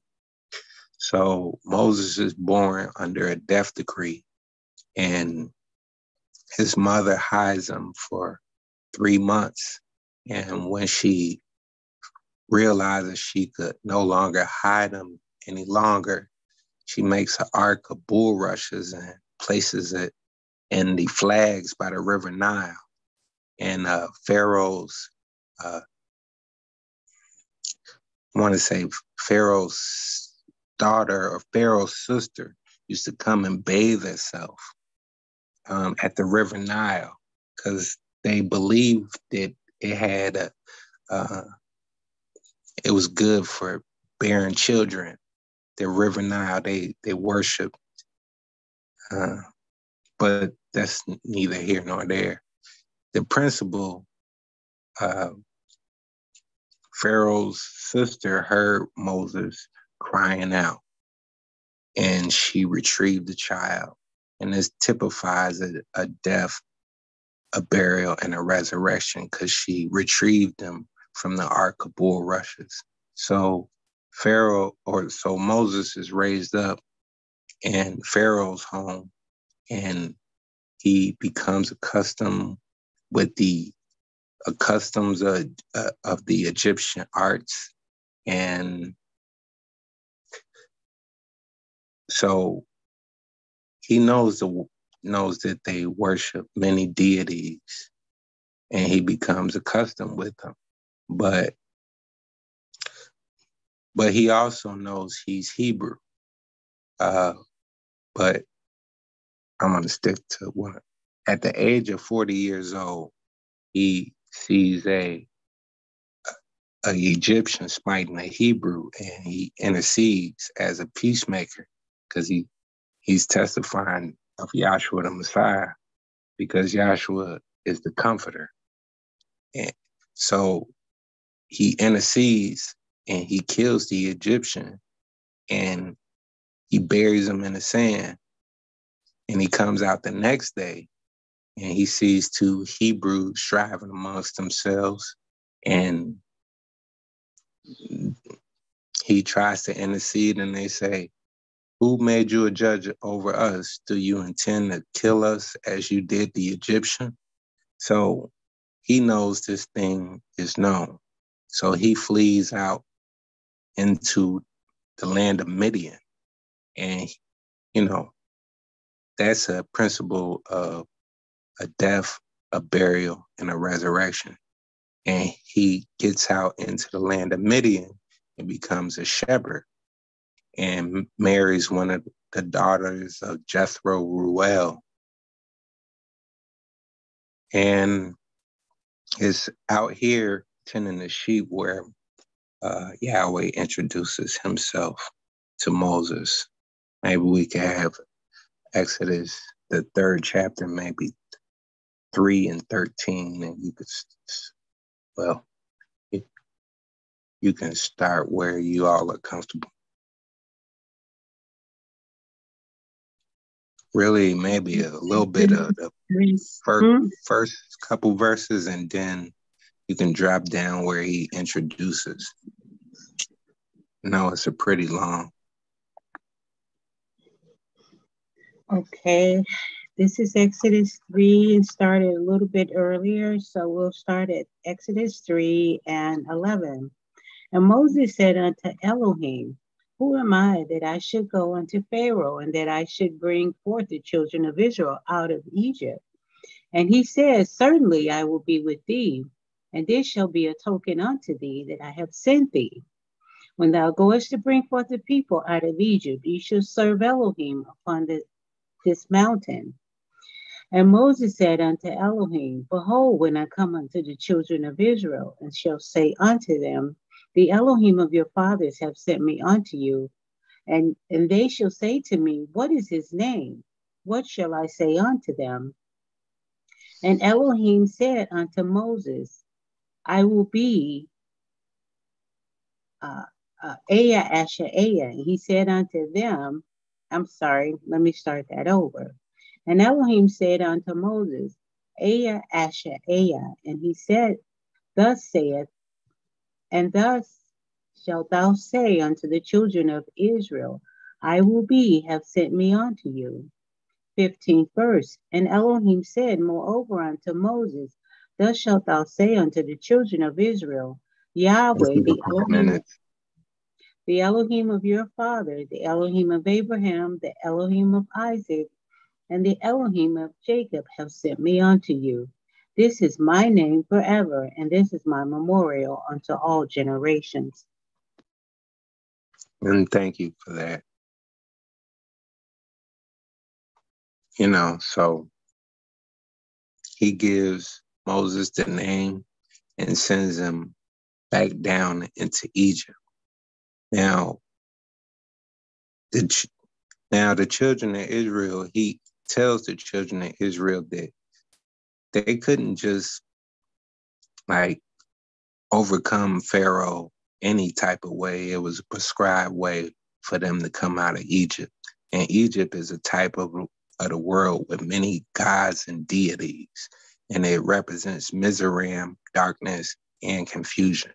But in order for them to leave, he instructs them to take out a lamb. So maybe we could have Exodus, the 12th chapter, because this lamb that they're going to take out is going to testify to Yahshua. So can we have, there's 10 devastating plagues, you know, Yahweh is judging the land just as he was telling Abraham. And he judged that land, poured out 10 devastating plagues. And that's another thing. You know, you don't want to provoke Yahweh. And there's scripture on that too. But, you know, they come out, he tell them to take out a lamb, and they strike the upper door post, the 2 side posts, and a dip from a lower basin.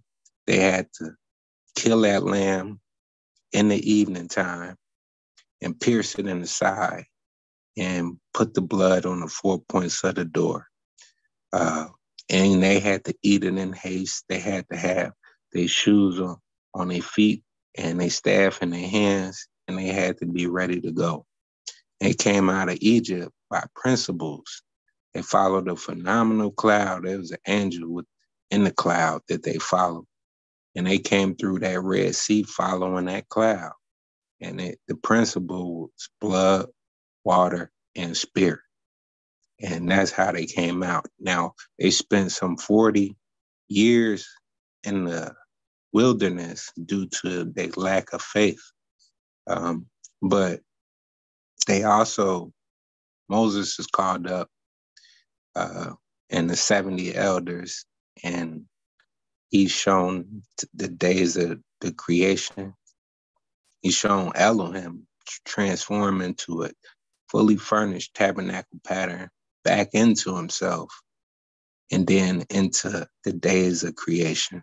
And it's all coming in the first day, second day, third day, all patterned after that tabernacle pattern.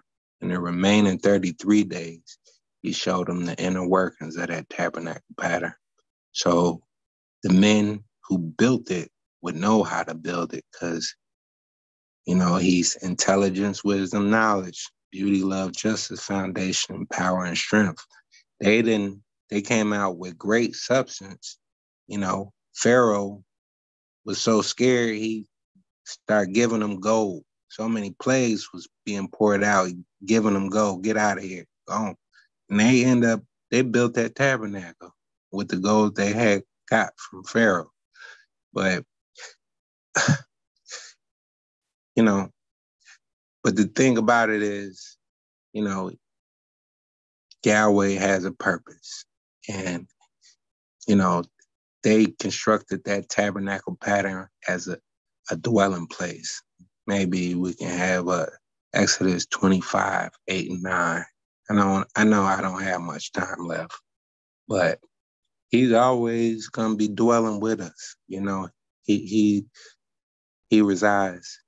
If you accept Yahshua, you know, he is spirit and he resides in us. You understand? And this tabernacle pattern was set up for a dwelling place. Exodus 25, 8, 9, and 40, and then Leviticus 16 and 2. And look like that completes my time. If anybody got anything out of what I said, all honor and praise goes to Yahweh Elohim through his son Yahshua the Messiah. I'm going to yield the floor.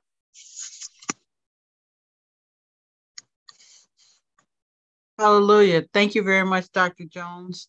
I'd like to thank all the speakers that came forth today, plus all the readers that came forth and helped with the scripture readers, Dr. Kenyatta Jackson, Dr. Rose Taylor, and Dr. Deandra Stansel. Thank you so much for your help with the reading tonight. We do meet publicly at the Hillside Best Western, 4400 Frontage Road on most Sundays, unless otherwise indicated, from 12 to 2. If we're not in person, we are on Zoom.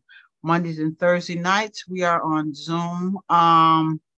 2 Thursdays a month, we do meet in person. Our next in-person Thursday date will be this coming Thursday, which is the 20, I don't know the date, I'm sorry. It's this Thursday. That's our next in-person Thursday date. 27. The 27th? Okay. The in-person Thursday nights are announced on a month-to-month basis, and our August dates where we will be meeting on Thursdays are August 17th and August 31st, I do believe. Can we all bow our hearts and minds for doxology, which is taken from the last 2 verses in the book of Jude. Now unto him that is able to keep you from falling and to present you faultless before the presence of his glory and exceeding joy, to the only wise Elohim, our Savior, through Yahshua the Messiah, our sovereign, belong glory and majesty, dominion and power, hope before all times, now and ever. Let us all say, hallelujah. Hallelujah. Hallelujah. Hallelujah. Hallelujah. Hallelujah.